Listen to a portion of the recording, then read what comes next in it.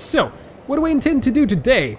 After a lot of talking, what I intend to do is to explore Majula and possibly start off our first adventure. So, there's a lot to explore, so I'm going to go ahead and look around here. There seems to be an NPC over here. I think it's a woman. I know this because someone in the comments said that I should talk to them first, that they would give me something important. Are you the next monarch?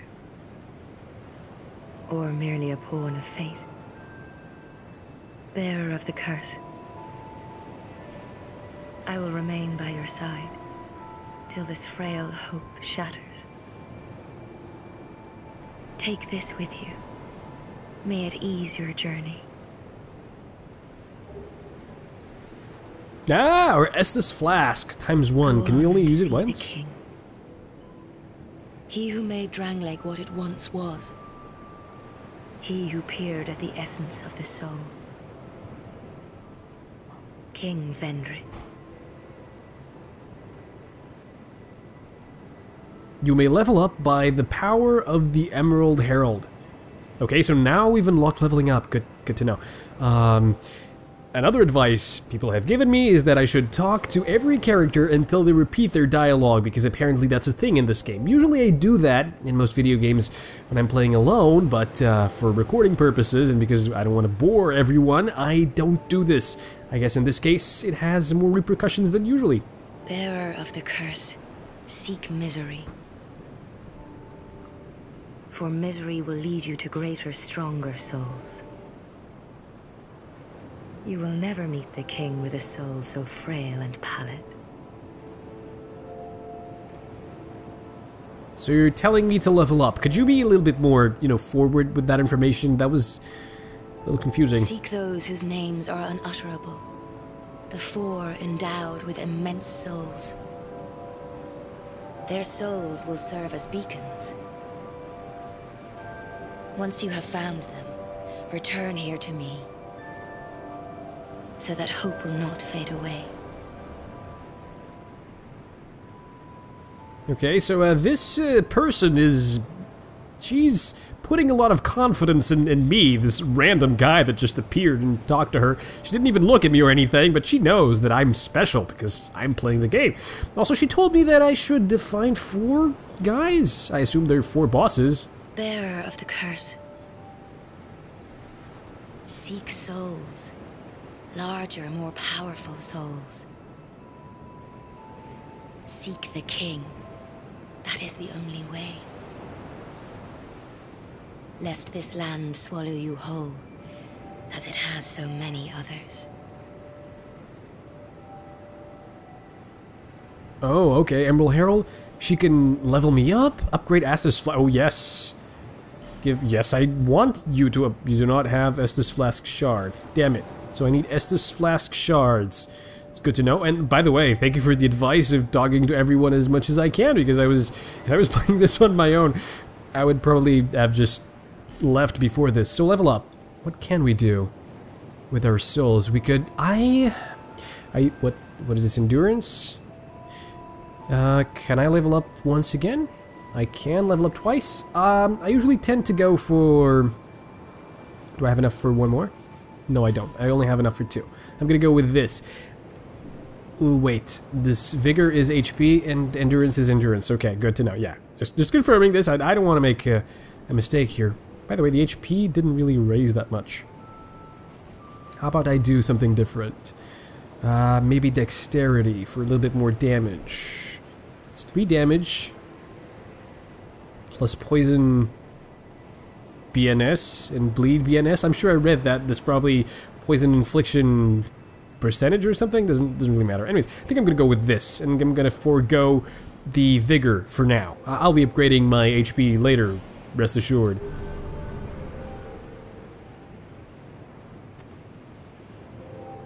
Alright, cool. Over the hill and past the forest is the king's castle, where a man peered straight into the essence of the soul. But whatever came of it? I'm not entirely sure. And what hill exactly were you referring to? Is that hill over there, or that's where we came from? So That's probably not it. Those who come to Dranglake seeking salvation soon lose hope and turn hollow. It happens to them all, sooner or later. That blue knight at the base of the tower, his spirit is already broken. Although he does offer sound advice. Perhaps he is a foreshadowing of your own future. Perhaps not, because if he's turning hollow, I don't want to turn hollow. Well, I'll inevitably turn hollow, but that's not the point. I assume the tower is this structure over there? That tiny thing inside the ruins. An ancient being that will mock your very existence. She imparts sound wisdom. Provided you find her on a good day. We've apparently lost connection to the server. I'm not sure what that's about. I'll try to fix it in a second. The sign you bear will drain your very souls.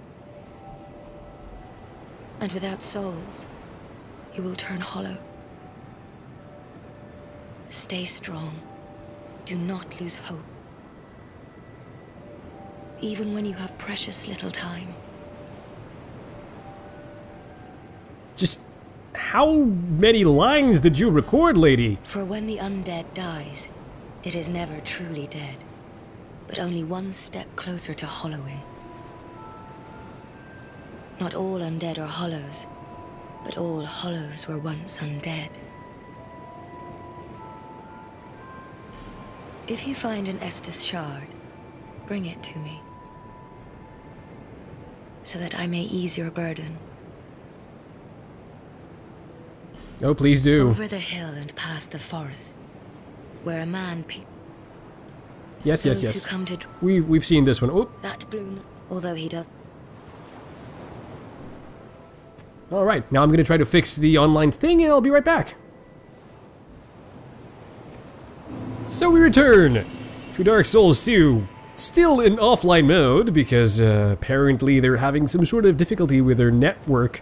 It is not on my end, and there was this 1.4 gigabyte patch that I had to download. Apparently the calibrations are now at 1.13, whatever that means.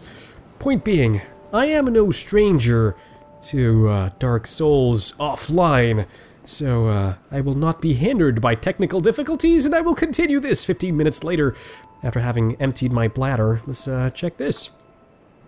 The letters are worn beyond recognition. Fair enough.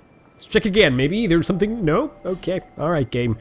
I was thinking you might be tricking me for a little bit. So, I assume you're the warrior that the lady down there was talking about. I don't know the name of the lady because she didn't really introduce herself, did she? 0 deaths worldwide. That's... I wish the world was this good. There was no death and everyone was happy.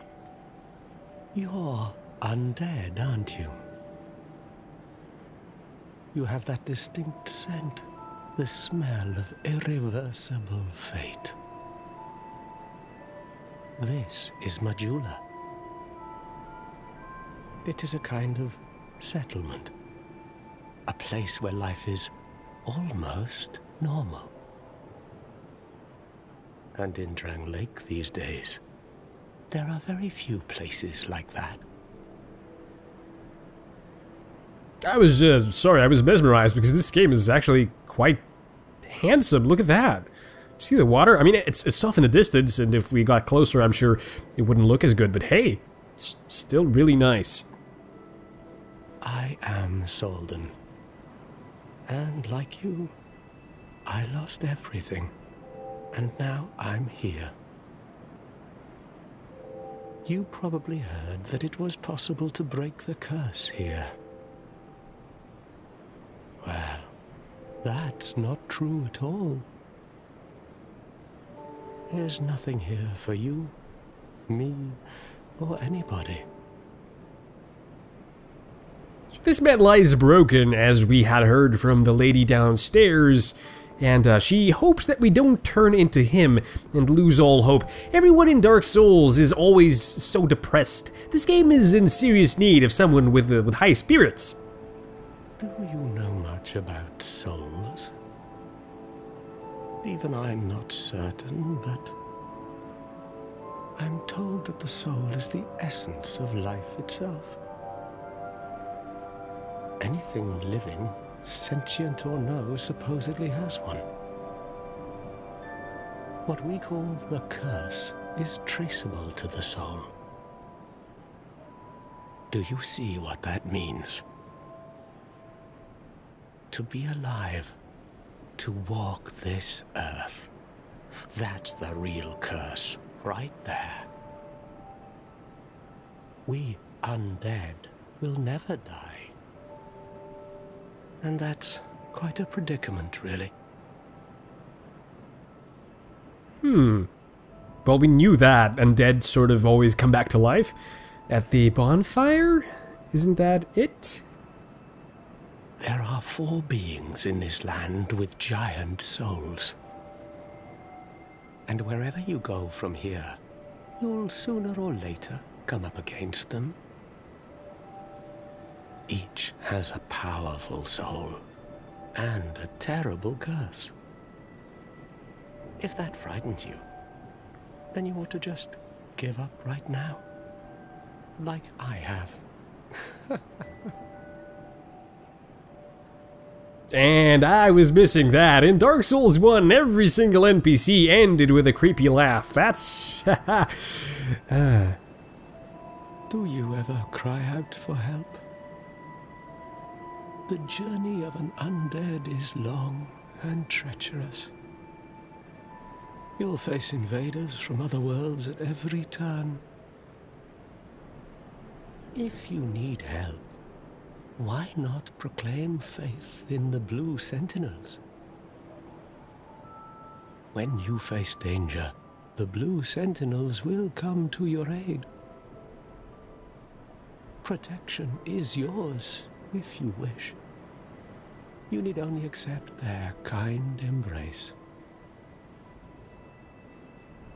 Join the way of Blue Covenant. Yeah, okay, Covenants. I'm not entirely sure how Covenants work in this game, but I'm not sure how they worked in the other game. But the thing is, if you joined a Covenant, I think that you could summon people in your Covenant. Ah, you have earned a trophy. Covenant of the Meek. Cool. You could summon people in your Covenant that were the same Covenant as you to help you tackle certain challenges, and that made the game easier. I'm not sure or not if that is true. I'm gonna say no because I'm not sure if this is the Covenant I want, because you had different advantages for joining different Covenants. I'm not sure if you can change later or anything, so I'm just gonna say no for now. I see. Then you'll have to brave this treacherous journey on your own. If you ever require help, come back anytime. I will stay here and pray for your safety. This guy is bringing even me down, but he's a cool guy. He's trying to help. I like him. Let's explore here a little bit before we move ahead. Try not to die in the stupidest way possible. I'd be really embarrassed if I died by something really stupid like walking off the ledge. Pretty sure that's not the first thing that anyone's ever done when they've started playing in this area and they were exploring around here, because I've seen a lot of bloodstains close to the edges of these cliffs, so I'm sure people have died in that way.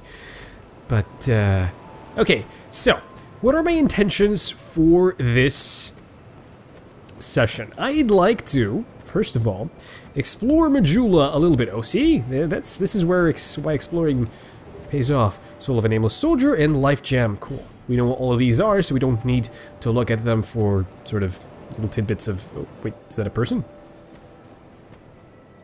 Who are you?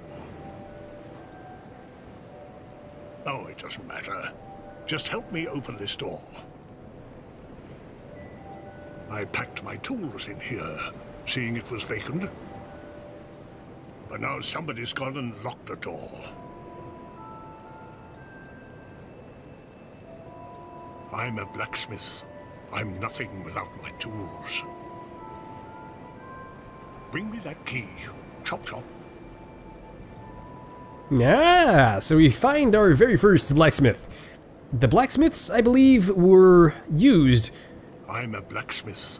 I'm nothing without my tools. Bring me that key. They were used to upgrade your weapons. So basically, we need a key that could be anywhere, really. It's locked. Yeah, I figured. And when we do, we probably will get access to our first upgrading mechanic of weapons. And weapon upgrade was a lot more important in the previous game than, say, stats upgrading. So we reached the center of Majula, and the place where Sparta in 300 was filmed. This is Sparta! Can we even go down there? There seems to be something down there, but it's too far down. I'm sure we'll die. There must be another way around, so I'm going to, you know, take the safe approach and not try my luck at that. I'd like my first death to at least be meaningful. Hello there. Welcome to my shop. I'm Morlin, and I sell armor.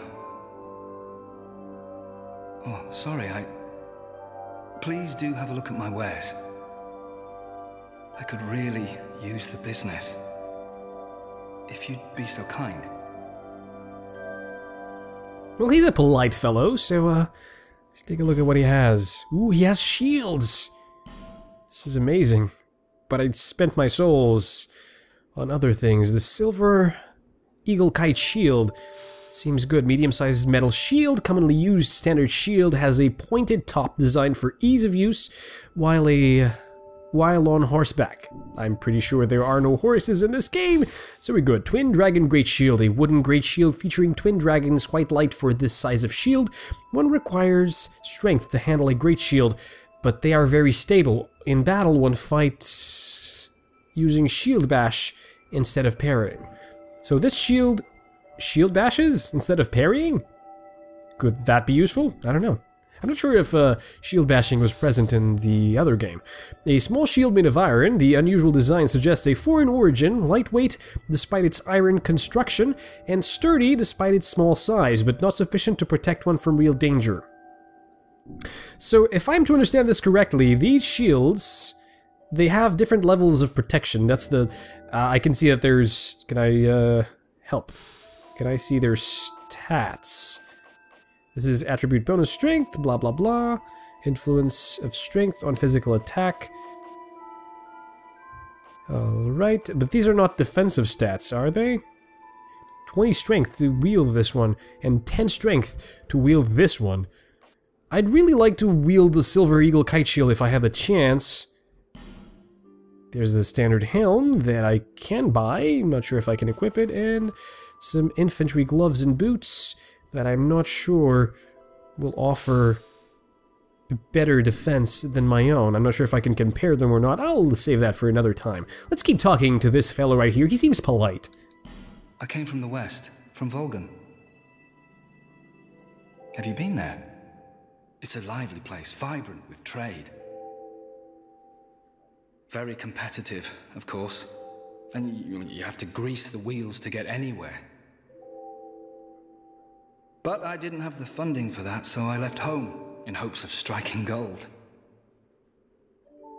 It's been years since then, and I've made very little headway. I don't even know why I'm still here. Everything's all run down and dying. It's terrible for business, really. A group calling themselves the Blue Sentinels have gained much power in Volgan.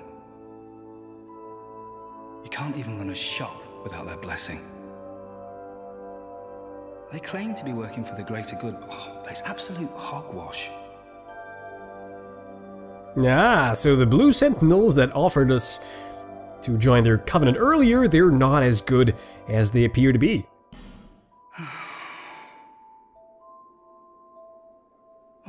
By the gods, why the hell am I here?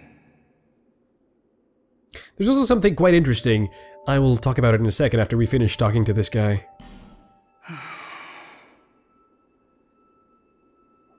Oh, by the gods, Why the hell am I here?